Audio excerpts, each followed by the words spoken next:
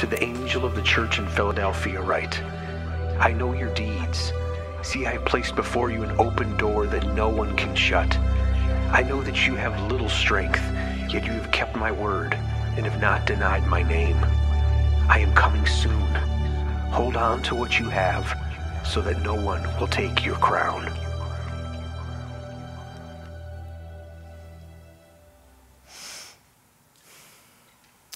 So on November 21st, there was a parade that was happening in Waukesha, right here in Wisconsin.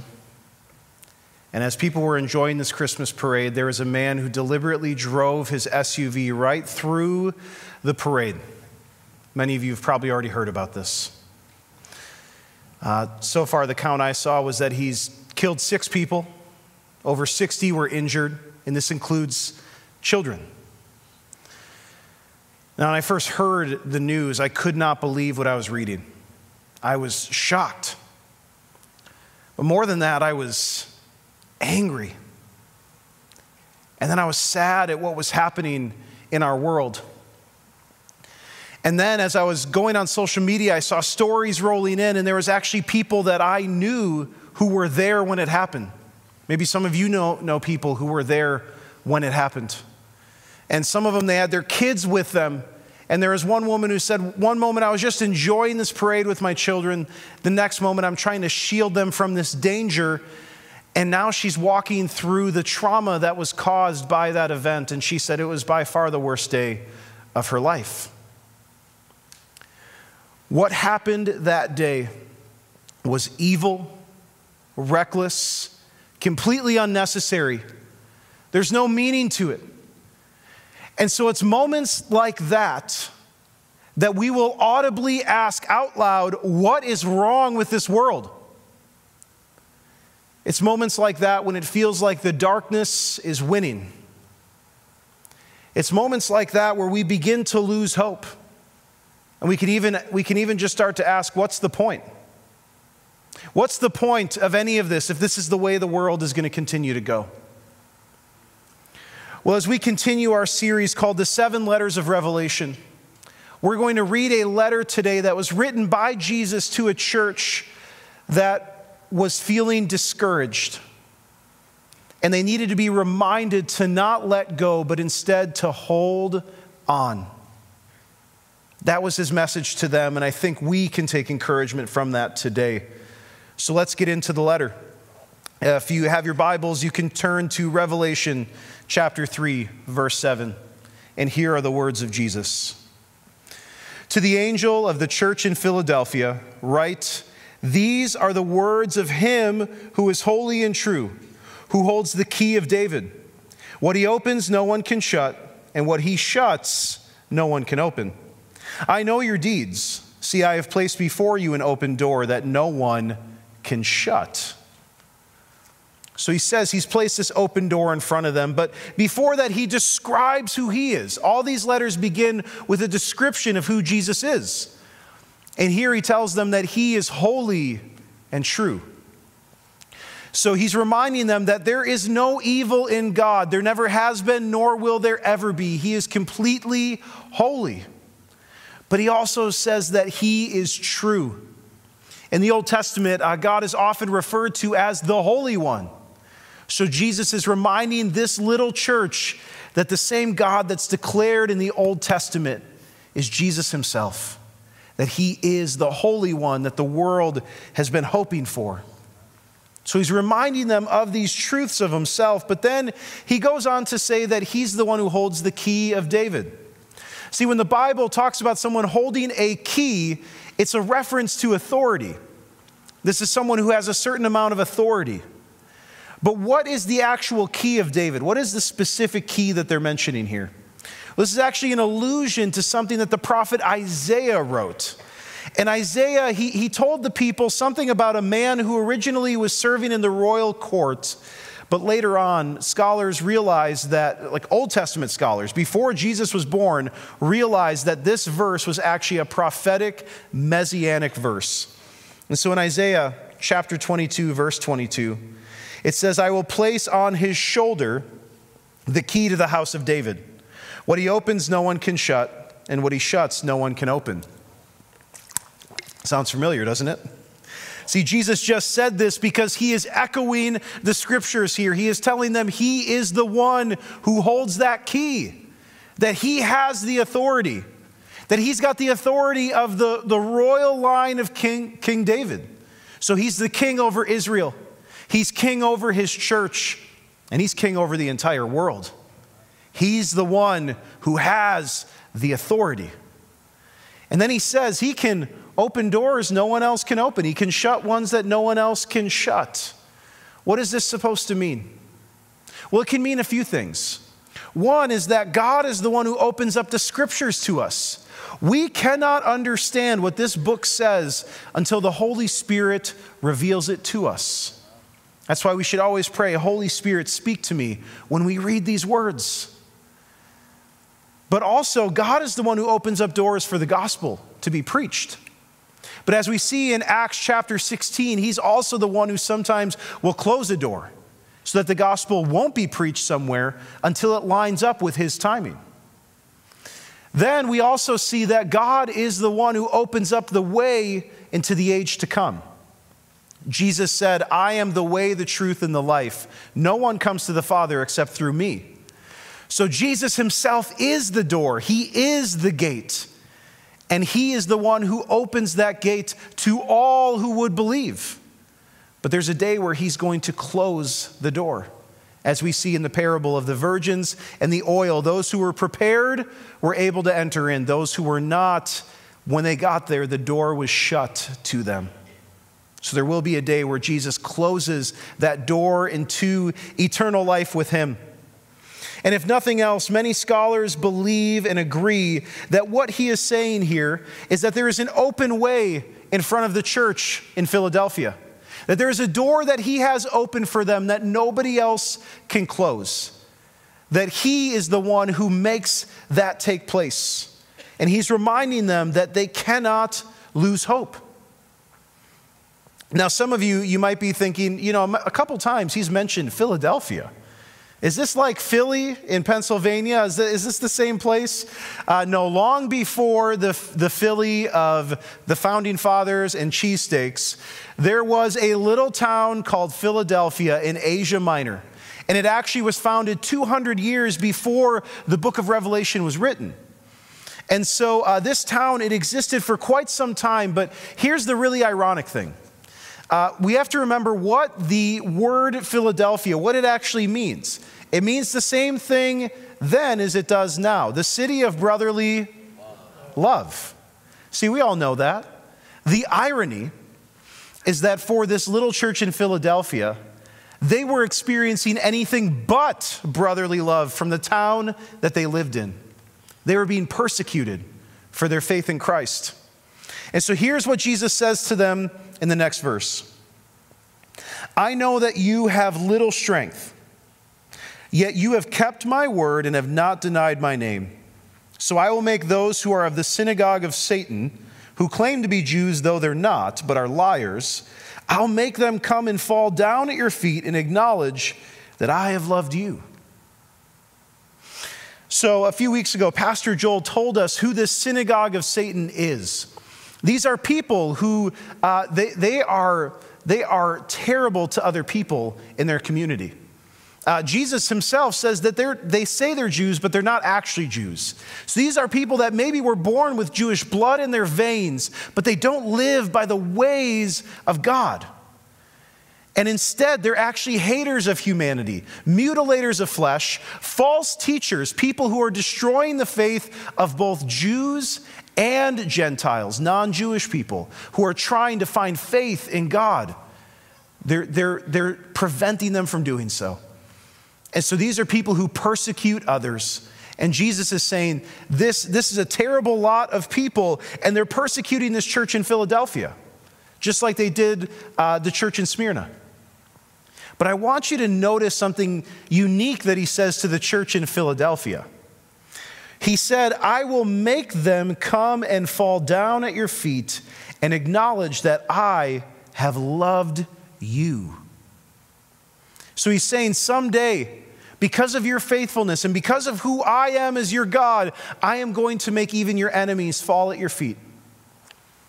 What this reminds me of is in the book of Acts, we meet someone named Saul of Tarsus, who we now call the Apostle Paul. And he was one who would destroy the church any chance that he had, until a day when the power and majesty of the Lord Jesus Christ himself knocked him on his back. He lost his sight. Later, through prayer from a brother in the Lord, his sight was restored, and then he spent the rest of his life serving the church. And so he's trying to remind this church in Philadelphia that that is the kind of God they serve, and that he's going to love them so well that this will happen for them, and that the door is open in front of them. But he knows that they're getting weary. He knows that they only have a little bit of strength left. And so in the next verse, he encourages them with these words. In verse 10, it says, "Since you have kept my command to endure patiently, I will also keep you from the hour of trial that is going to come on the whole world to test the inhabitants of the earth." Now, this, Revelation 3:10, has become one of the most controversial verses in the entire scriptures. And I'll tell you why. It's all because of this hour of trial. What is the hour of trial? Before we talk about what the hour of trial might be in this passage, I want us to be reminded of a couple of things Pastor Joel told us in week 1 of this series. First of all, Revelation is written for us, but it wasn't written to us. It was written to the 7 churches in Asia Minor that existed at that time. And so though we can learn a lot from it, it was not written to us in America in the 21st century. Also, Revelation is an apocalyptic prophetic letter. This means it reveals hidden mysteries. That's what apocalyptic means. It gives some insight into the end times. There is prophecy within this book. But also, it was written to a specific group of people in the first century. So it's good that we come towards the book of Revelation with a little bit of humility, with a little bit of understanding and openness, knowing that there might be parts in this letter that are hard for us to understand. So what is the hour of trial? Now look, I've been hunting this down for literally weeks, and I'll tell you what, the best theological minds in Christian history cannot come to an agreement on what this means. Some believe that the hour of trial only applies to the church in Philadelphia, because the letter was written to them, and this is before we get to the part in the letter where it's addressed to anyone who's a believer. So some believe this only applies to that specific group of believers. There's others who believe that this is applying to anyone who is faithful, like the church in Philadelphia was faithful. So as long as you're a faithful believer, that this promise would also be yours. There are some who believe that the hour of trial spoken of here had to have come in the first century. It had to have been something that was happening around them in that season of history. There's others who believe that it is directly related to the end times tribulation. So what I would like to humbly submit to all of us is that if the best theological minds in Christian history cannot come to an agreement about what the hour of trial is, that instead of spending our time here today trying to dissect and figure out exactly what it refers to, that we instead focus on what God is promising here, that we don't miss it. Because that's what often happens in these moments. See, God tells us multiple times throughout the scriptures, you will have trouble in this life. I notice I didn't get any amens on that. But life is hard. It's difficult. We're going to have trouble in this life, but Jesus says, but take heart, because I have overcome the world. But here's the reality. Becoming a Christian isn't necessarily going to make life easier. Will it make life better? I guarantee you it will. But it's not going to make it easier. If anything, at times, being a Christian makes life more difficult. It makes life more difficult because there are times where it would be easier to just go with whatever the culture is doing. There are times it would be easier to not speak the truth. There are times that it would be easier to not show grace. But we are called to be like Christ. And so it won't necessarily make life easier, but it is worth it. But what God is saying to the church here, and I think it's a truth that applies still today, is that there are certain trials that God will keep you from. See, God will allow us to go through difficulty. He will allow us to go through trials and temptations of many kinds. But there seems to be certain things that God will shield us from, will save us from walking through. Maybe you've seen that in your own life as you look back over your story and you see the moments where God saved you from things that had you kept going down that path, it would be a very different story.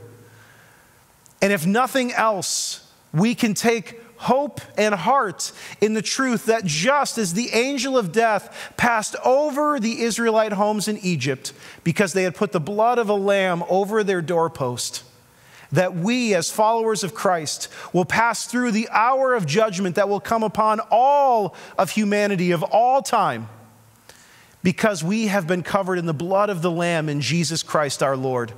And we will pass through that hour of judgment into the new heavens and the new earth. And so there seems to be a promise for all of us here. But this only applies to those who are faithful believers. So what promise does Jesus give to those who are faithful believers in him? The promises keep coming. See, in verse 11, he says, I am coming soon. So hold on to what you have, so that no one will take your crown. The one who is victorious, I will make a pillar in the temple of my God. Never again will they leave it. I will write on them the name of my God and the name of the city of my God, the New Jerusalem, which is coming down out of heaven from my God. And I'll also write on them my new name. Whoever has ears, let them hear what the Spirit says to the churches. So we have to remember this is the part of the letter that applies to anyone who would listen, anyone who has ears, anyone who would put their faith in Jesus Christ will be somebody who is victorious in the end. So this is the part of the letter that we know for sure applies to all of us. And so what is he promising here? Well, he says that his name is going to be written on us. I think this is one of those moments where Jesus is reminding us not who we are, but whose we are. That we belong to him. That we are his, that he's bought us at a price with his own blood. And he's reminding us of that reality, that his name will be written upon us for all of eternity, that he's claiming us as his own. In a world where sometimes we can be abandoned by others, Jesus said, I'll never leave you or forsake you. You are mine. So he's reminding them of this truth, but then he tells them that there'll be pillars in the temple of God. That's kind of an odd picture. Like, are we literally going to just be like holding up a roof in the temple for all of eternity? I think he's giving them a word picture here that's actually really powerful. He's saying, you will have a permanent place in my temple. In the new age, in the age to come, the new heavens and the new earth, you will have a permanent home there. But I think this language that he's using would have been even more powerful for those who lived in Philadelphia at that time. And here's why. This part of Asia Minor was actually prone to earthquakes. And these earthquakes would come and they would hit the city and massive buildings would fall. But you know what would remain after the earthquake? The pillars.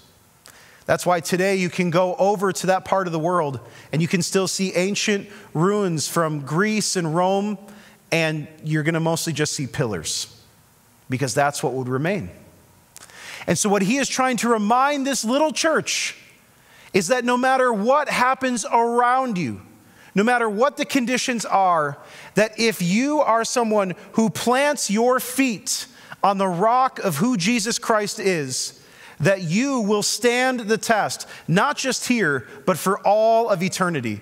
You will stand in my presence. That's what he's promising to anyone who would believe. That's his promise. So his encouragement to us is to hold on. to hold on. Maybe lately you've been tempted to let go. You've been holding on, but maybe lately you feel like you just want to let go. Maybe you've been walking in sobriety for some time now. Maybe days or weeks, months, or maybe even years. But lately, the temptation's always there, but lately it feels like you have a larger temptation to give in to those old addictions. And there's something inside of you that says, I just don't know if I can hold on anymore. And you just want to let go. Jesus would say to you, hold on. For some of you, you're looking around the world and you're seeing everything that's happening.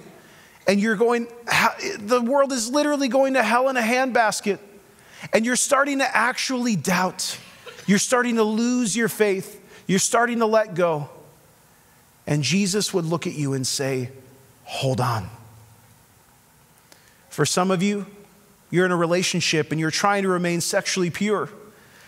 But you're at a point where you're wanting to give in to that desire before the appropriate time. And Jesus would look at you and say, hold on. And for some of you, you've been walking through depression. But lately it feels like you don't even see the point of being alive anymore. You're not even really sure what you're holding on to anymore. And everything feels like darkness around you. You really can't even see light anymore. But I want to remind you that the scriptures tell us that to our God, even the darkness is as light. That he can meet you in that darkness. And he would look at you and he would say, don't let go. Hold on. Hold on. But he doesn't just tell us to hold on. He tells us to hold on to what we have. What do we have? What is it that we have as believers that we get to hold on to that's going to take us through these seasons of life? Well, there's an answer that comes to us out of the book of Hebrews. And in Hebrews chapter 6, it tells us this.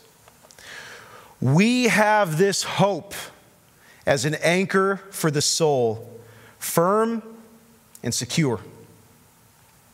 That's what we have. We have this hope as an anchor for our soul, and it keeps us firm and secure. And for any of us who put our hope in Jesus, and we hold on to that hope, God will honor us by bringing us into the age to come. And he'll also honor us in this life as we hold on to that hope. So how do we hold on to that hope and what happens? I want you to hear how God honors people who hold on to his hope.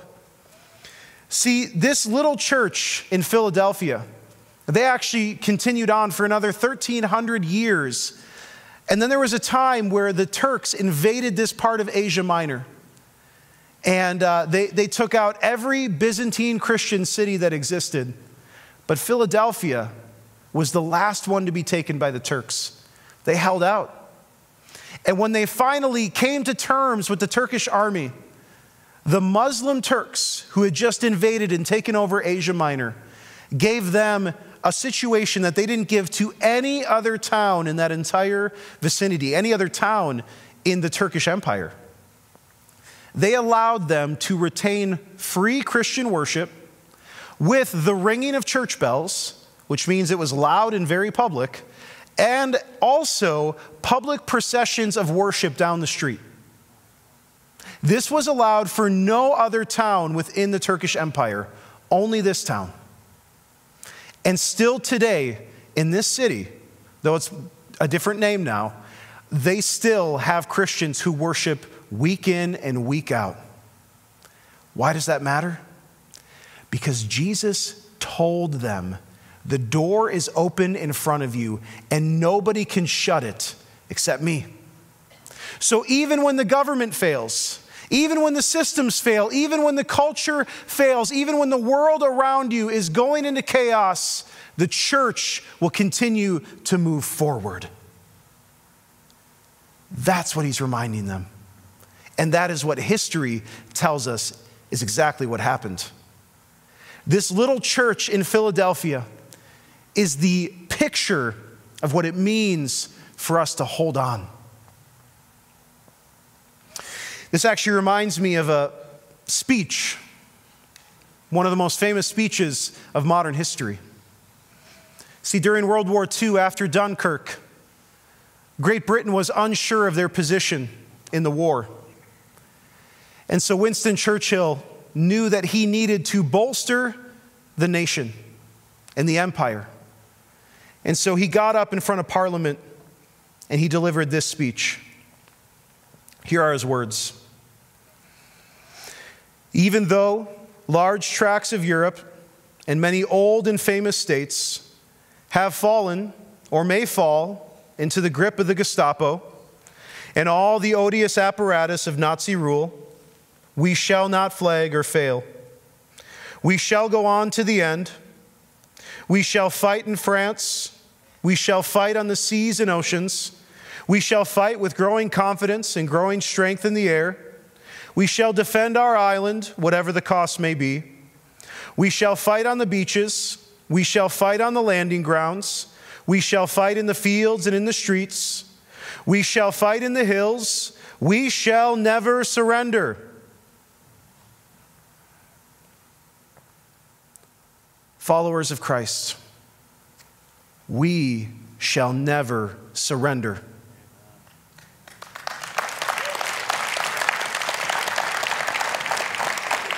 We shall not be overcome, even when many old and famous Christian countries and churches fall into the grip or may fall into the grip of the enemy. We will fight on till the end. We will not be overcome. See, we are not overcome by evil. We overcome evil with good. Not only that, but let me remind you who our battle is against. For our battle is not against flesh and blood, but against the rulers, against the authorities, against the powers of this dark world, and against the spiritual forces of evil in the heavenly realms. We will not give in to the enemy. We will preach the gospel in the streets and in the fields. We will make disciples wherever we can find them. We will go on. We will not lose hope. We will hold on to what we have because Jesus is coming soon.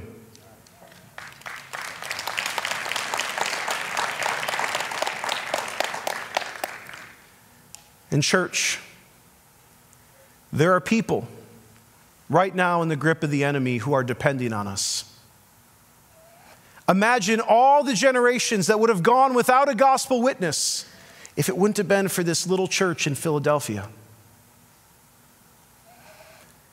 And right now, we don't fight on, we don't push forward only for ourselves. We do it for the many who will come after us. We do it for the many who right now are trapped by sin's deceitfulness here in our community and in our country and all around the world.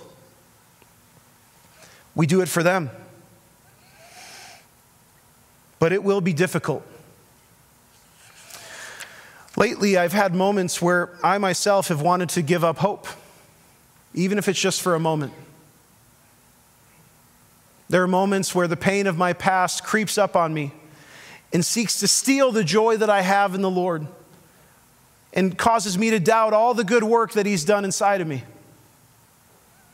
There are times where one of you will come to me for prayer or you'll reach out online. And I pray for you. But then there's moments where you'll walk away and I'll just whisper to myself, God, why do they have to go through that? Why are they walking through that right now? And I don't get an answer, but I pray anyway. And then there are these times where, like what I read happened in Waukesha the other day. I read that, and it feels like the enemy is winning. And it makes me want to punch a wall. And I just get so frustrated and sad. And there's moments where it feels hopeless. And it's in those moments that I have to remember the words of Jesus. Hold on. We must hold on to the hope that we have. So no matter what circumstances you are going through right now, no matter how the enemy is coming against you, do not be discouraged. Hold your ground. Because I have read the end of the book, and Jesus has already won the war. He's already won. Jesus is the one who is holy and true. He's never been evil, he never will be, and there's no lie in him. In fact, his words are the words of life. And he holds the key in his hand. He has all the authority of heaven and earth, and someday justice will be done upon all of those who lived as if he didn't have that authority. But God will honor all those who did live in the truth that Jesus is king. And not only that, he is the one who has the door open in front of us, that we can continue to move forward, not because we've got it all together, because I don't know about you, but I don't. It's because he has made a way in front of us, that he has a door open for the church to continue to move forward until the final day. And when we have that hope that we never let go of, it's a hope that will never fail us because Jesus will never fail us. So we hold on to this hope. Now, I want you to know how intentional our God is. We've been planning this Sunday for weeks, months really. And over the last few days, I've just been struck by the intentionality of our God, that he knows exactly what we need when we need it. Because some of you are aware, some of you might not be, but this Sunday marks the first Sunday of Advent on the Christian calendar. Now, we are a non-denominational church, but we participate in Advent because we believe it points us to an important gospel truth. See, the word Advent means arrival. So it's at this time of year we celebrate the first arrival of Jesus into the world, where he came in the form of a little child. But it's also this time then that we remember that he then went on to live a life, died on a cross for our sins, rose from the dead, and then ascended into heaven to prepare a place for us. And now we wait for his second advent, his second arrival, where he will make all things new.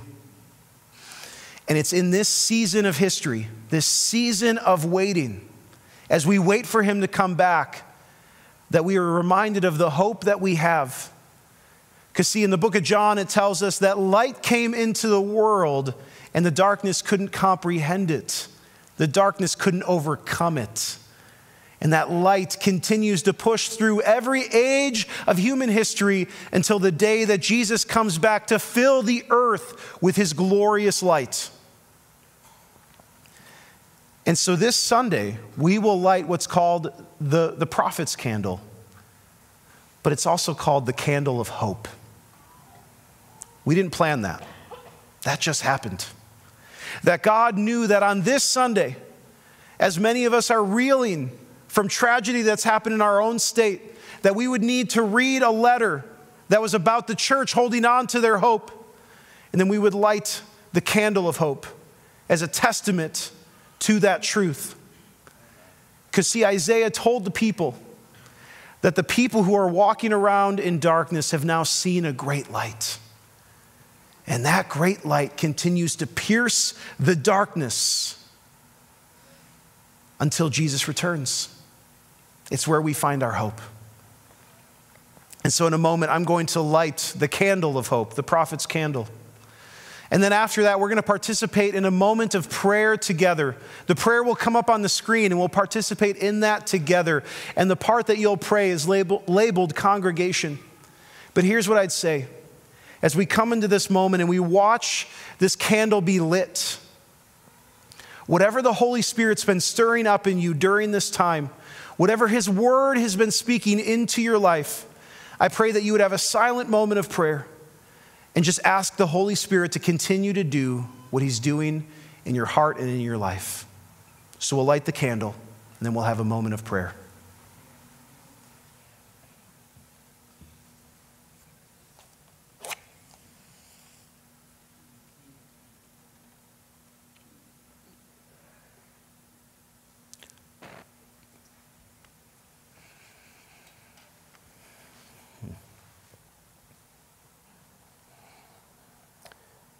Would you join me in a moment of prayer? Lord, you are the light of the world. Heavenly Father, we long for your plan of rescue and redemption to be realized. Give us hearts that see your beauty and wait in hope for you to make all things good and new again. May your hope burn strong in our hearts, spreading hope to those around us. And everyone said, Amen. Amen.